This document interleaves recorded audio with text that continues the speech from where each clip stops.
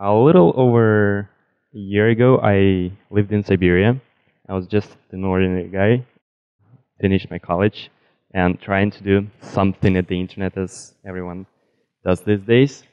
Today, I run an international startup with 8 people plus me. It's presented in Switzerland, Russia, and United States. We raised $500,000 in funding, and I'm just going to tell you a short story of how that happened.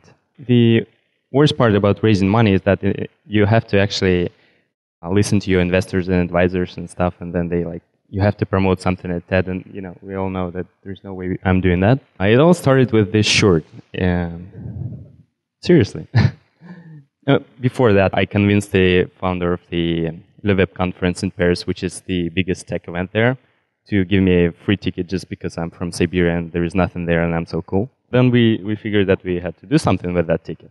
We printed this shirt and we built the prototype of the product. This shirt says that I have a working prototype and I'm looking for VC. Then I showed up at the conference with this shirt and then, we did a little more preparation. We actually did this image before going to the conference, so I dressed up like I would look like at the conference. And we put this fake background and then uploaded that online, so if the people saw that before I'm actually at the conference, they would actually recognize me easier on the conference. So we built the prototype, I showed up with the shirt, and then it did work. I got featured by that same founder at the conference on stage, and I got to pitch for a minute, and I met pretty much all the investors at this huge conference. Then 3 days later, I was in Zurich, and 4 months later, we got this amount of money for the company. And this is me presenting at that same conference on stage this year. Trick number 2, a hat. It was a TechCrunch Disruptive. Someone's familiar with the industry. This fall. And we attended that as a Startup Alley company. We were chosen to be finalists before, but the American government is kind of complicated on visas, so we skipped to the next one. So I was wearing this hat through the conference, and it turned out to be such a great identity tool. So I got to know pretty much everybody. It got me featured on TechCrunch 5 times through that same conference. How much of the content is generated through those 3 days?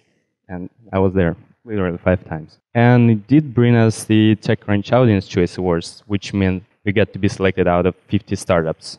There's just 1 out of 50, and then you go to finalists, and then again on stage.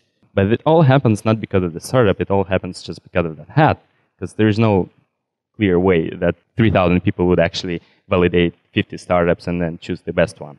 So they pick the one which stand out more. How does that all work?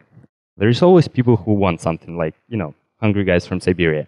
There is most likely a person who actually can give it to hungry people. Maybe, dean at the university, customers, you name it, investors, whoever they are.